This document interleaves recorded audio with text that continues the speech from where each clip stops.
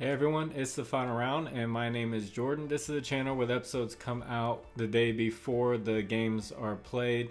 If you would like to discuss the lines as the rest of them come out, or just discuss the lines during the day and talk to other people about their slips and what they're picking, I have a Discord. The link is in the description. It's free.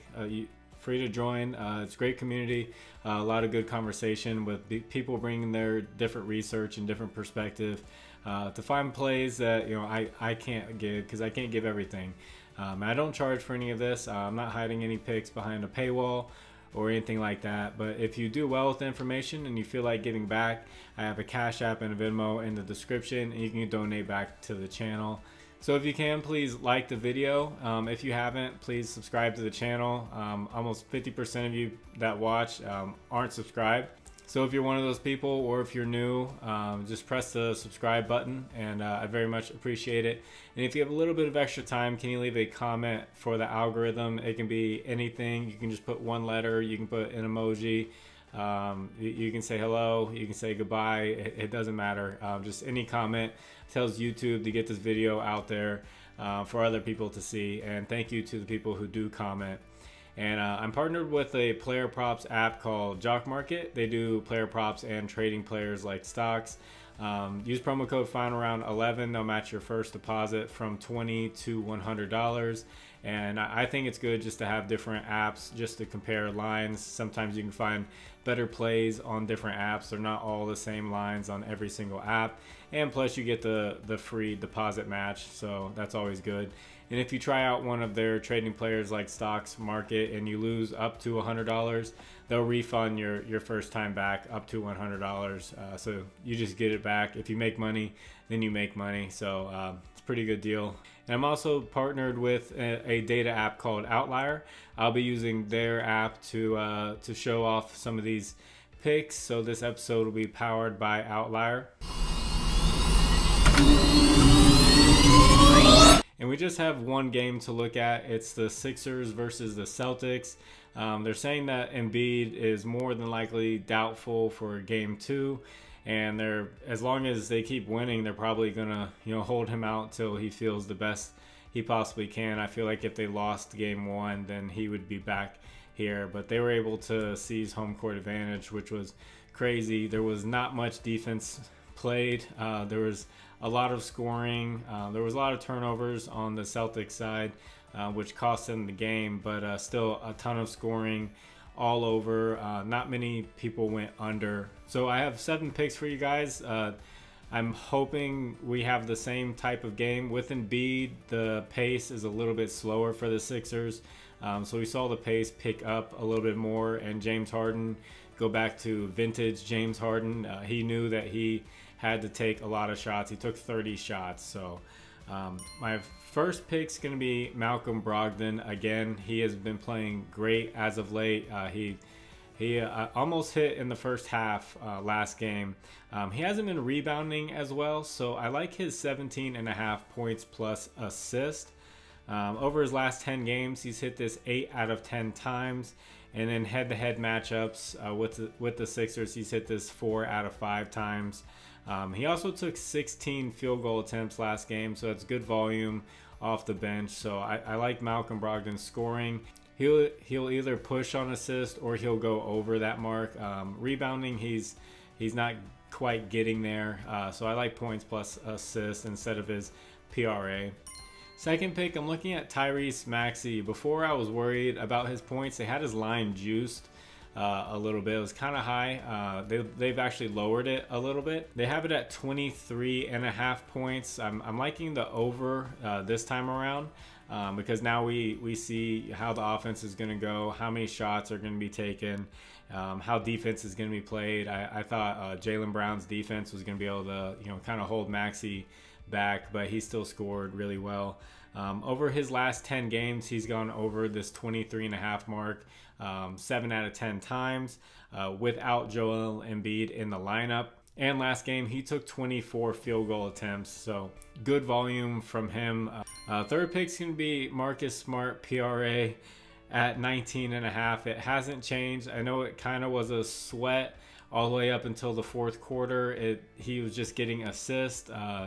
I think his assist line is at 5.5 if you guys just like that. It just took him a little while to get more comfortable and take more shots. All he needed to do was shoot, and he was able to score. So hopefully he can take that fourth quarter and bring it into the first quarter and throughout the game in game 2. So I'm liking his PRA over on 19.5. He's played well all the last series against the Hawks, and then it kind of finally got to him in that fourth quarter. So over his last 10 games, he's hit this mark 8 out of 10 times, and as long as they keep that line low, I'm gonna like the over for Marcus Smart. And fourth picks can be Al Horford, over on his points, rebounds, and assists. They have it at 17.5. He's gone over in head-to-head matchups 4 out of 4 times. Whenever he plays 30 minutes or more, anytime he hasn't played 30 minutes or more, he goes under. But he's definitely going to be getting more than 30 minutes when Embiid's not there. I feel like when Embiid plays, Robert Williams is going to get some more minutes, and Horford might come off for a little bit. And fifth pick, we went with this last game, Jason Tatum, rebounds plus assists. They bumped it up by 1, which is still fine. He's still hitting it really easily because his rebounds went up from 8.5 to now 9.5. So they have it at 14.5, and I'm still liking the over. In head-to-head matchups, he's hit this 8 out of 9 times, and that's with Joel Embiid playing. If you do like his points and you want to add that on there, you can. Him and Jaylen Brown kind of trade off sometimes, so I can't say he's going to go over 30 points. I think it's at 29.5 where they have his points, but definitely rebounds and assists for Jason Tatum. I'm liking the over on that one, so you can tell I'm liking a lot more overs again. But watch this be like a really good defensive game after I say all this. Sixth pick, there's no historical data to back this up other than one game, but I think we need to respect it with Joel Embiid out. James Harden points line, they have it at 23.5. If he's going to take 30 shots, we have to respect that. If Joel Embiid's not going to play, it's not like Harden's going to go out there and only take like 5 to 10 shots after taking 30. Taking 30 got them the win. So if they lost, then maybe they would try to change things up. But we have to respect that 30 field goal attempts and look at the over. For 23.5 points for James Harden. That actually seems kind of low after a game like that. You'd think they'd bump it up to like 27.5 or 28.5.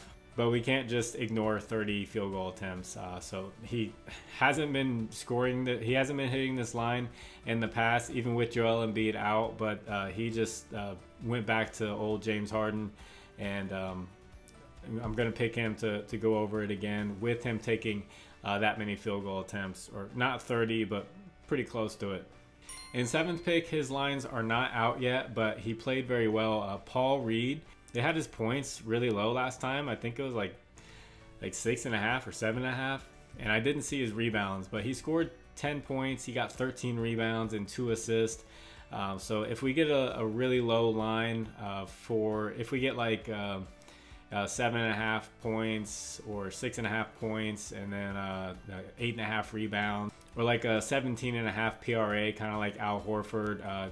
I would definitely like the over on that. I think he played really well substituting for Joel Embiid, doing what he could with his job, getting rebounds and getting putbacks and an assist here and there. Once Paul Reed's lines come out, definitely take a look at those. It could be a steal. So that's 7 picks from one game. I'm definitely expecting more back and forth scoring. It's either that or the Celtics are going to step up on defense, and this is going to be a blowout. But we said that last game, and it did not.